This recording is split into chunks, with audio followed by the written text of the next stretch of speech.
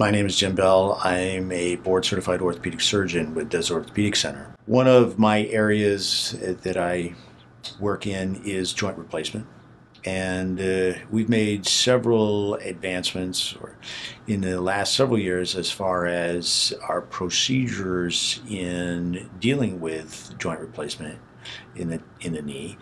Part of the changes that we have come across is that sometimes people don't need a total knee replacement. They may need only a partial.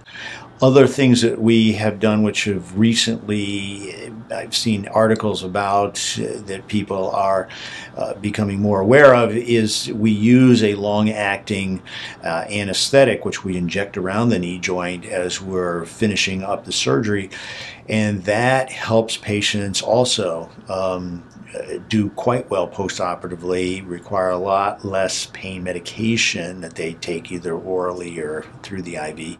And we've even changed how we will close the incision. A lot of times in the past, all we did was staple the skin closed, and now we've gone to using what we call a Dermabond tape, which just glues the skin back together, and people have done very well with this and seem to appreciate the look of that scar much better. Using the latest technology, companies have developed a way of using the MRI to examine your knee and then make an exact custom fit prosthesis to your knee.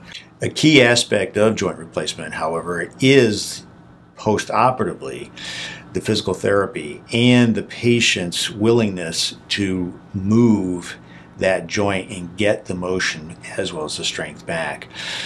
With a knee particularly, it's somewhat difficult to do the flexion and extension exercises, but it is key in their long-term success within the first few weeks to get full extension as well as flexion.